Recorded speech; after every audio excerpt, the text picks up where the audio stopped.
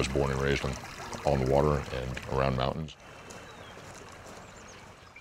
I love this. I love this place. And as you look around Telluride, Colorado, it's hard not to.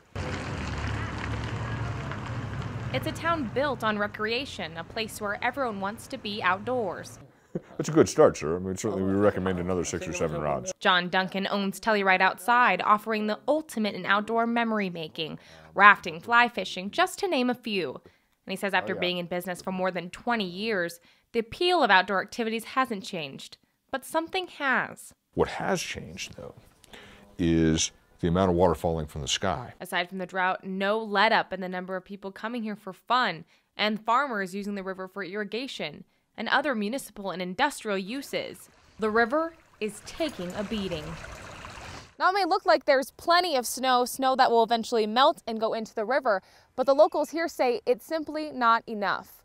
It's not only affecting the wildlife like the trout that recreation companies like Telluride Outside fish for. Just as a goldfish will grow in size corresponding to the size of its goldfish bowl or its fish tank, which is a pretty well-known fact, so too with trout. It's also affecting the city's cash flow. Typically, Telluride Outside ends its rafting season on August 1st. But in the past 14 years, in all of them, the company has only held out to that date twice. And so those communities can't count on the boaters buying gas, buying groceries, using their shuttle services. Colorado River Conservation Board member April Montgomery says, although there's an obvious problem, there are positive things going on. The board recently designed an improved water flow to help 3 species of fish that swim the waters of the San Miguel, one of the 2 rivers that feed the Colorado. They plan on doing the same for the other.